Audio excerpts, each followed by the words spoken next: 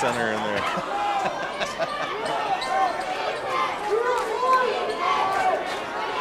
And here we go. This is what it all comes down to here. 7 seconds left. We don't need to foul him. We don't need to foul anybody. Brown's going to take a deep three and nail it at the buzzer to win the ball game.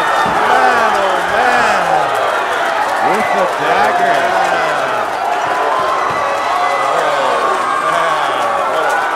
What a ball game. What a ball game. I will say that's what you call a heartbreaker. Keep your head up, Eagle Butte. You guys did awesome. Dang right you keep that head up. Buck your chest out. You did good. Goals come out tomorrow. That Thorpes team is going to be the #1 ranked team in the country. Well, state A anyway. Orie Brown with the 3-point basket to win it as time expired. And I guess they're going to present them with a trophy or something.